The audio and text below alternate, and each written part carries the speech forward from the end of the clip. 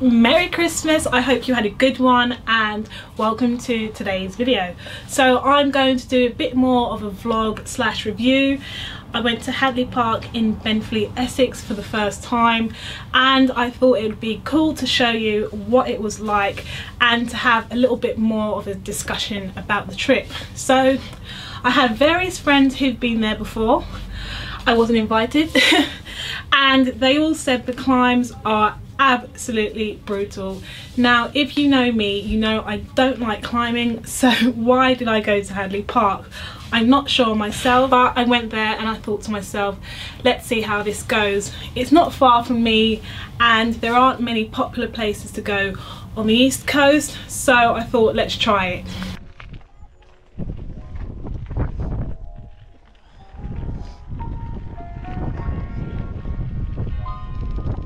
It took me just under an hour to get there and the car park was mostly empty, which was nice. I did get a little lost once I left the car, but to be fair there are a few signs and maps scattered around, but I didn't find them very clear. So if you do get there and you're at the start of the trails, just take the first left and then take a right and you'll be in front of the first of many climbs.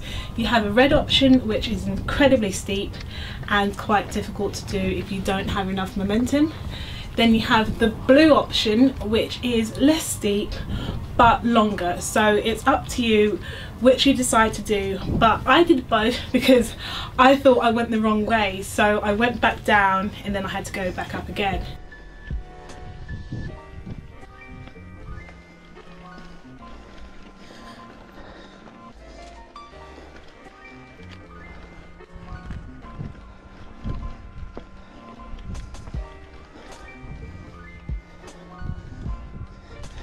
Let me tell you something as well. Is there a sea breeze or what? At some points I thought I was going to fly away.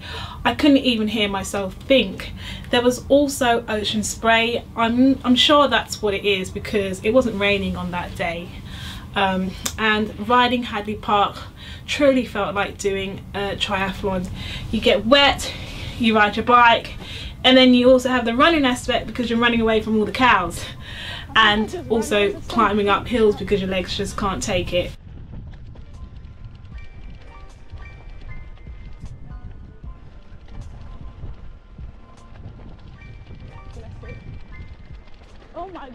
Oh my god, here I nearly had a heart attack. I nearly jumped off the bike and told the cows to keep the bike. What the heck? No one told me there would be free range cows all over the place and cow poo. Boy, I was thinking, alright, this seems to be ramping up a bit. There was the first drop and I was thinking, what next? Yeah, that's right. How'd you like some cows? So beware of that if you ever go. It's quite thrilling, actually. It's quite thrilling. Luckily, none of the cows were blocking my paths at all, but you might just bump into one when you least expect it.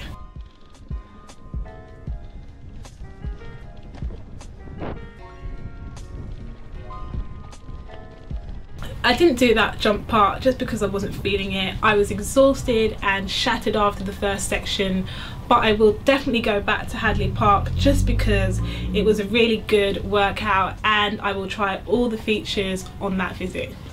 Some sections are really nice. You can build a bit of speed, and then there are some really nice winding corners, which for someone like me who is terrible with corners, it's quite good practice.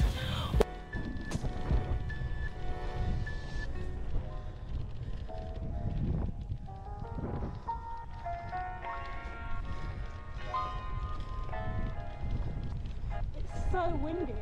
Also there was a pumping section which switched things up a bit as it was getting a bit monotonous.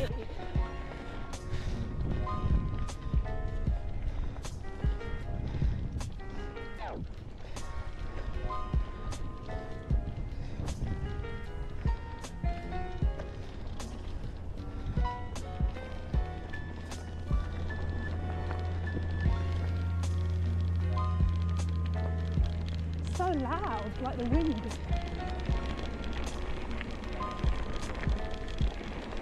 I didn't watch much of the Olympic Games when it happened at the time, but because I knew I was going to Hadleigh, I checked out some YouTube videos and I watched the MTV race, and I wanted to see what it was like. There was definitely a lot of GoPro effect going on. The TV makes it look much flatter than it actually is, and it's far from flat. Obviously, after you do a really steep climb, you do expect there to be a nice downhill section, and there are some at Hadleigh, but I find most don't pay off. There seems to be a lot more climbing than anything else, and the steep descents, which are the black trails you'll see on the Olympics, are really steep. I mean, most people stuck to the red trails, and even they were stupidly steep. There were loads of rock gardens. If you want to get good at rock gardens, then Hadleigh Park is the place to go. There was one or two rock garden descents that I just didn't even bother with. Do you know, I didn't feel like breaking my jaw or falling on my face onto a sharp rock, so I skipped those. But here's a quick look at some of the rock gardens sections that you'll find. I mean, they are scattered around the place, and some are really ridiculous, but I didn't go down those, so it's up to you whether you want to go down them slowly or just, you know, go really fast. But Hadleigh Park is certainly a workout.